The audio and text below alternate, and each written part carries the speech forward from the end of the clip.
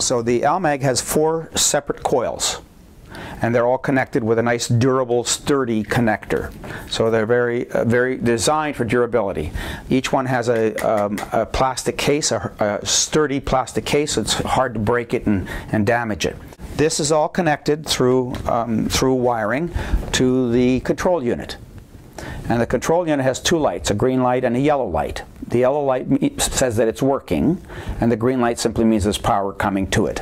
The magnetic field intensity is about 200 gauss, so it's a pretty large, substantial magnetic field. Let me just show you that with this magnetic field detector.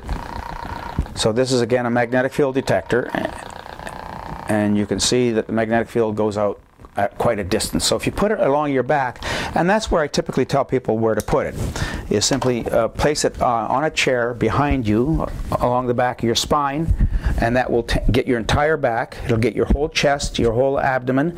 The magnetic field from this will actually go down to your knees. There's a tiny little field that goes down to your feet. So even just by treating the back, your whole body's getting treatment. But most of the field is going to be concentrated in the back and in the abdomen. You can put it across your shoulders to treat your neck area or your shoulders separately. Okay, you can hold it there just like that. I usually have people sitting back in a chair or sitting on a couch and doing their treatments. You can put it across your hips to get your hip area. But again, the field is big enough that it's not only going to get the hips, it's going to get down to your knees and also get up to your shoulders.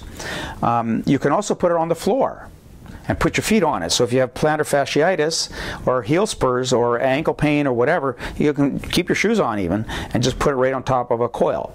Put 1 foot on each coil, and it'll get your feet with a really nice, strong, intense magnetic field. You can also put it over your knees, or you can put it under your knees. You sit on a chair and just put it under your knees, and it'll get your knee area as well. And then, as I said, because the field is so wide, it will not only treat your knee, but it'll still go down towards your feet, and it will also go back up towards your hips.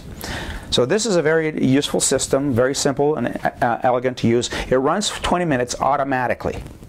Now, as soon as you turn it on and plug it in, it runs for 20 minutes. It'll shut off by itself automatically in 20 minutes. In order to restart it, what you have to do is to unplug it from the wall and put it back in again.